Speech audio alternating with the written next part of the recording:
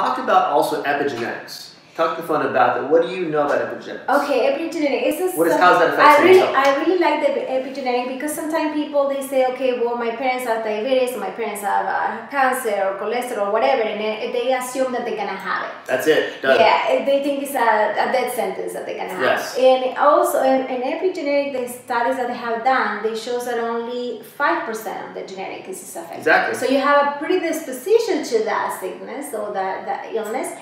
But epigenetics have into consideration everything else around you.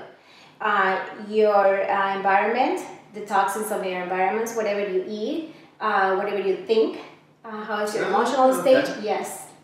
So all those things again, so the epigenetics shows you that you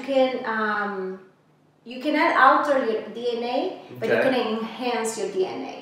What does that mean? So it means like you don't have to have diabetes if your parents had it. So with everything else that you have around, so you can make your DNA healthier. Another way I learned how to approach that too when someone asks me about genetics is we all have the same genes, right? Same genome we're born with. Yeah. Okay, that's from our parents, comes down, genetic pool, blah, blah, blah.